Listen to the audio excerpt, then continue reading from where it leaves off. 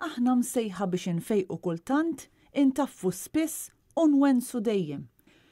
Hekk qal Dr. David Kassar, kap tad-Dipartiment tal-Fakultà tal-Mediċina fid-diskors tiegħu matul iċ-ċerimonja tal-gradwazzjoni ta' 168 tabib ġdid il-biċċa l-kbira tagħhom fil-mediċina u l-kirurġija.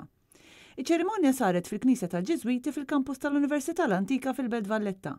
Indirizzat lil gradwati wkoll il-professur Jiggradwaw, kap tad-Dipartiment tal-Anatomija fl-istess fakultà li referit għal dan il-jum bħala jum it-twelid għal dawn it-tobba l-ġodda.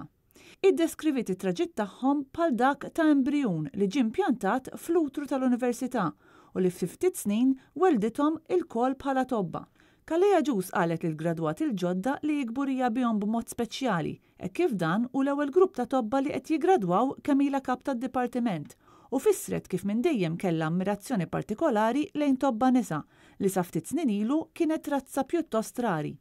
Ikompli tajt li mindu Blanche Huber laħqet l-ewwel tabiba mara fl-1925 saru avanzi kbar u l-mara għandha ferm iktar opportunitajiet illum sabiex tidħol fid-dinja tal-mediċina.